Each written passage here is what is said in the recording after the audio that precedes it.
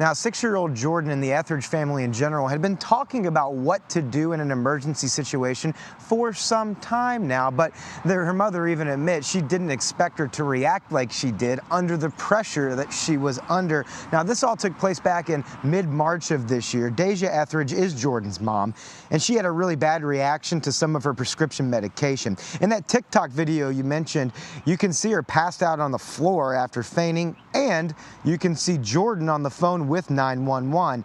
Now, that TikTok has over 7 million views, likely because you can see Jordan calmly talking to the operator and getting emergency crews to their Hanover home.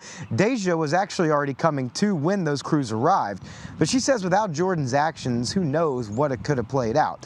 That brought us here to this afternoon to the county offices as county officials honored Jordan as an honorary emergency communications officer and with a 911 Lifesaver Award.